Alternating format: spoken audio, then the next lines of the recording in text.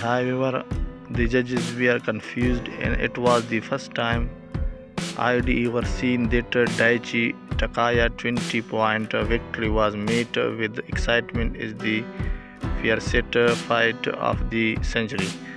Paris Olympic 2024 9th 10 Japan time men freestyle 74 kg semi-final champion the Mars Arena Takaya attack Takaya Daichi, making his debut at the age of 29, advanced to the final and secured at least a silver medal in the semi-final.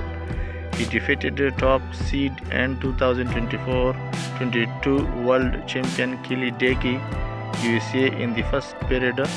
He allowed the opponent to score first but turned the game around the win 9-4 in the second period. A tense close quarters battle continued with the score at 11-8 due to the intense offense at the